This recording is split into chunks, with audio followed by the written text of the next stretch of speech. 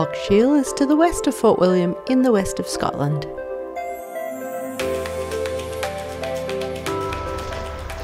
Paddleboarding at the Glenfinnan Monument has been on my supper list for ages. Fortunately, there is a new car park right next to the River Finnan, and with a couple of portages over rocks, you can paddle out to Loch Shiel.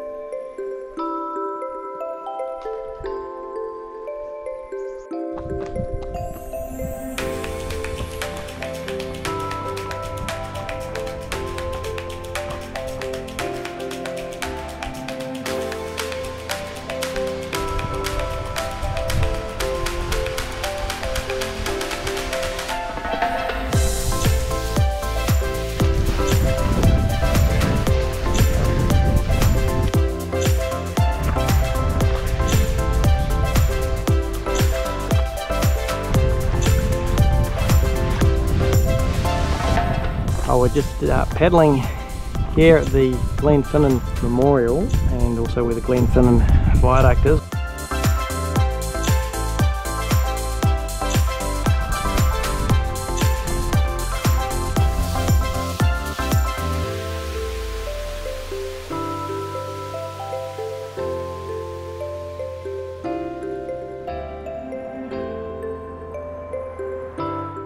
Really lovely wee spot here.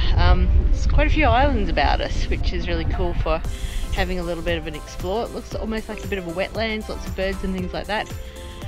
We've gone in a bit late again today, so it's pretty windy coming right the way up the loch there. However, the islands are providing a wee bit of relief from the wind, so I found a nice little peaceful spot here.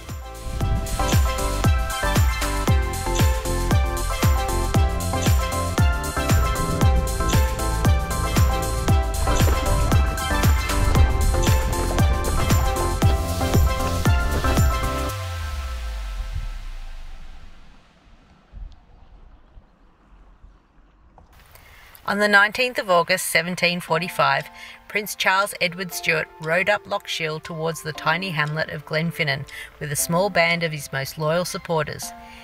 He had called on clan chiefs to muster their men and join him here for a daring quest to restore the Stuarts to the British throne.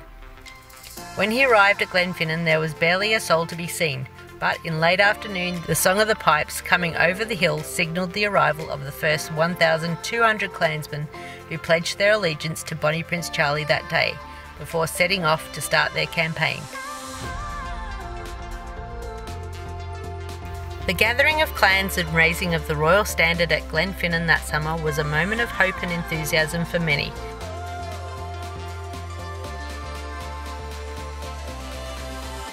This day led to the events which ended with the Battle of Culloden the following year.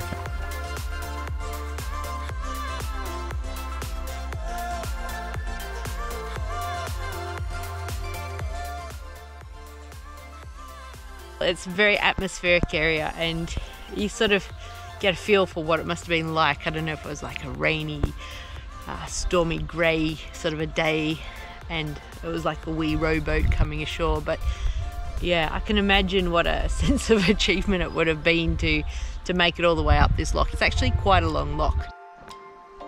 To the east of the monument is the Callop River, where we were just about to paddle when we heard the whistle of the Jacobite Express. I can see it nearly.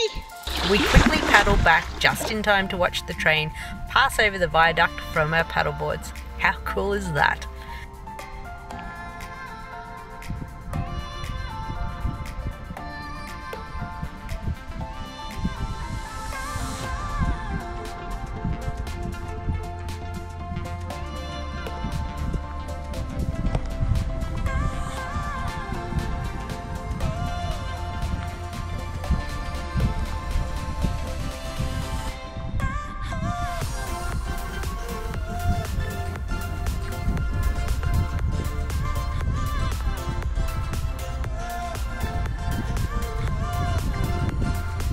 As the rain started to come down and soak us through, we headed back up the River Finnan to Harmony after what has to be the best sup of the trip so far. I'm really glad we went out for that, even though it's raining now. That was an epic paddle, and to have the Harry Potter Jacobite Express steam train go past in the background was just the icing on the cake. And now we're reenacting Bonnie Prince Charlie landing at the Glenfinnan Monument. We are. And now it's time for a cup of tea, or perhaps a wee whiskey.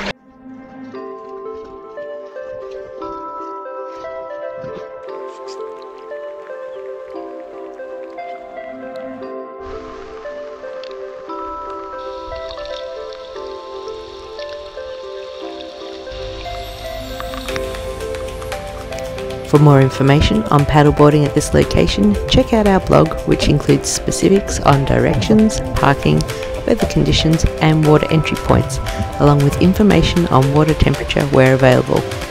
The link is in the description. Thanks for watching our video.